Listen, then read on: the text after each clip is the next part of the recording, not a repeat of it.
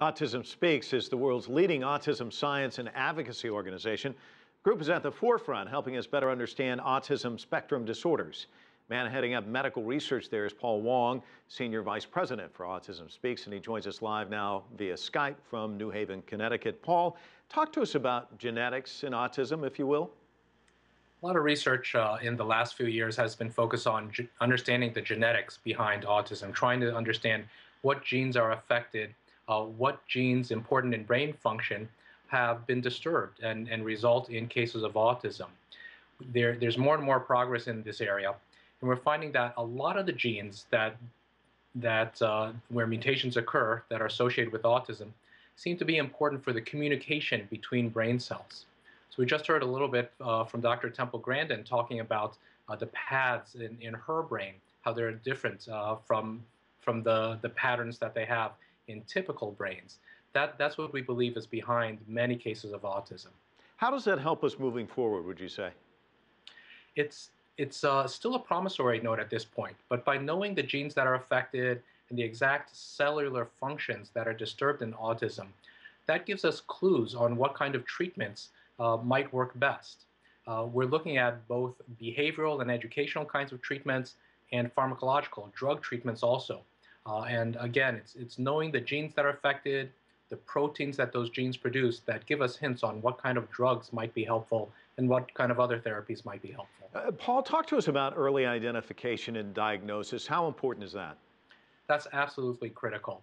The earlier we can diagnose somebody with autism, the earlier we can get those critical educational and other therapeutic efforts in place.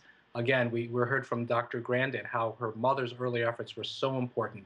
It really is critical to start addressing those deficits as early as possible when they are still relatively small, before those deficits become even greater and even harder to treat. And she mentioned the early treatment, intervention, how parents need to get involved. Can you talk more about that?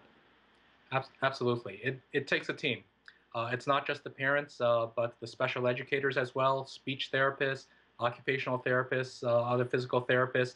Physicians, too, sometimes have a role with pharmacologic treatment. But really what you're looking at is a combination of therapies that are going to address the communication deficits, really helping the child learn how to understand speech that's directed to them and also how to express themselves through language. And then also working with them on the social skills. Because people with autism, again, as you heard from Dr. Grandin, can be very awkward sometimes. They don't know how to relate to other people.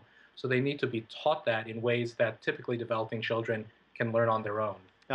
Temple Grandin also once wrote, I love this quote, if by some magic autism has been eradicated from the face of the earth, then man would still be socializing in front of a wood fire at the entrance to a stone cave. Kind of making the point, I think her point is that we don't often think about the potential for positive outcomes in adults, but there are a number of them. And she points out, this is why we have the Silicon Valley and some of these things where people may be socially awkward, but they do these phenomenal things.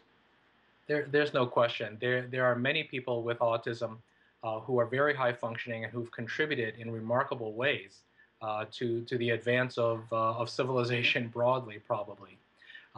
One characteristic that people with autism seem to have is the ability to think very deeply, to concentrate in very narrow and focused ways. And that can be a very productive way to be thinking. Paul Wang, thanks so much for your insights this evening. Pleasure.